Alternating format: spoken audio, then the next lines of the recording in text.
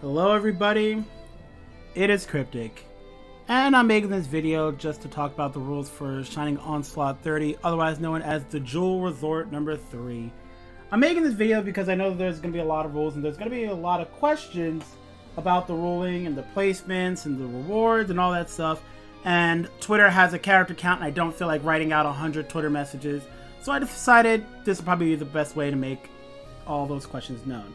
So I'm mostly going to be going over all of the rules and talking about the tournament itself. Now, the tournament is going to be a King of the Hill style tournament that we're going to be calling the King of the Skies. What we're intending to do is that each person is going to get on a console. 2 people are going to get on that are going to be randomized at the start. We're going to take all the entrants that logged into the page and we're going to put them all on a list, randomize that list, and we're just going to go straight through them. And we just call up the first 2 people. Then when one of them loses, we call up the next person and then they get on the console. Ideally, we like the other person to be in the room at the time that they're supposed to be up. And I'll try to see if I can get that streamlined as best as I can. The games are going to be 2 rounds, best of 1 format. When you lose, you died and you're no longer the King of the Hill or even on the hill. And the next person gets their chance to get on. And the winner is going to keep playing until they lose, as is the nature of the King of the Hill format of anything. So those are the basic rules. In terms of placements, this is how I intended the placements to go. First place is going to be the person that has the longest streak, as the person who did the best in the King of the Hill. That would be the winner. Second place is going to be the current King of the Hill. So if the previous King of the Hill was on a tirade and won 21 straight games, and then one person accidentally beat them, they are now second place. They are the current King of the Hill, and therefore they get second place. And then third place will be a fan favorite. I'll put up a poll in the middle of the tournament, or at the end of the tournament, and you can vote for who you want to be the third place winner. Now, by that logic, does that mean that one person can get every single prize?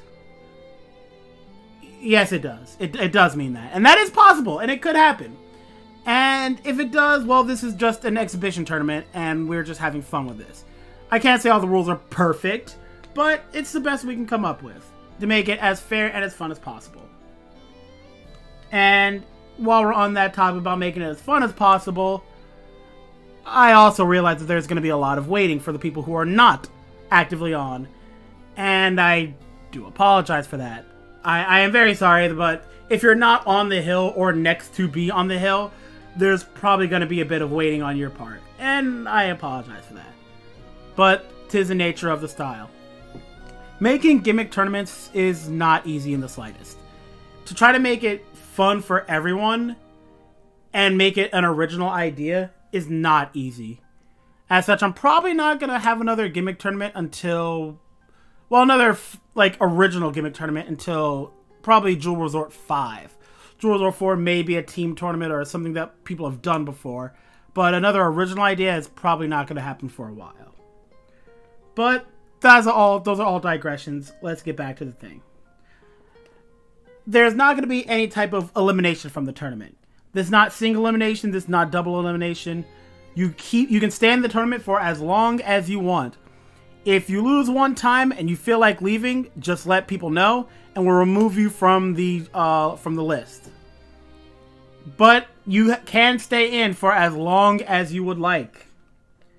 The tournament will last approximately 2 hours.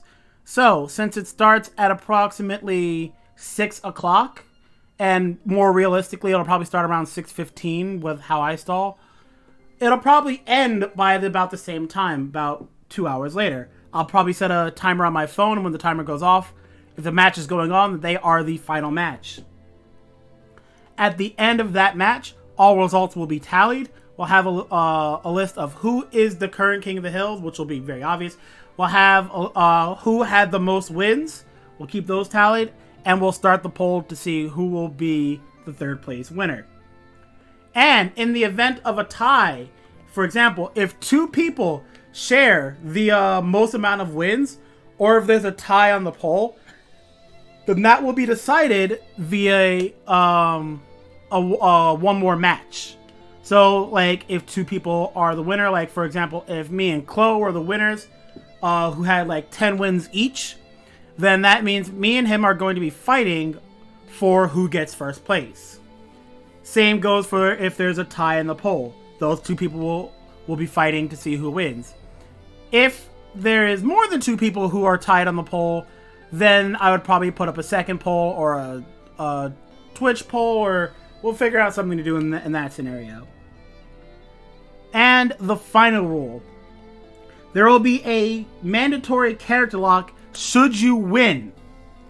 That means once you get on the console, you are free to pick any character you want at all. Doesn't matter who it is. However, once you win, you are locked on that character until you lose. So if you decide to go with Belial at first, and then like 2 matches in, you fight a matchup that you don't really like playing as Belial, that's unfortunate, but you have to stay on Belial. So with that covers all of the rules, and I think that's just about everything there is to talk about. If there are any other questions, feel free to ask them in the comment section below. Well, I guess if this is being put on Twitter, you can put it in a comment on the Twitter thread. Whatever. If you have any questions, find a way to get it to me, and I'll answer them as best as I can. So, I guess I'll see you guys tomorrow. See you there. I also forgot to talk about the giveaway. So, here's what my idea was for the giveaway. Any contribution to either myself or to the Matcherino was going to be an entry to the giveaway. Let me explain. So, I intended so that if you claim a coupon code, and there's about 50 of them, if you claim one of those, then that's an entry into the giveaway. Aside from that, if you donate to the Matcherino of a value greater than, let's say, $5, then that is another entry into the giveaway that you can reclaim any number of times. In addition, if you subscribe to me on Twitch, then that'll be another addition. And if you gift a sub, that's another addition. So there's 4 different ways for you to get entries into the giveaway. With that said, at the end of the tournament, I'm going to gather all of those entries and like put them on a wheel or something, like an online wheel, spin it, and randomly pick who is going to get the free copy of Grand Blue Fantasy Versus. So that is the idea that we're working with for the giveaway. So I think that covers everything, and I'm probably forgetting something, and I know somebody's going to remind me. Anyway, that's about it. I'll see you guys at the tournament.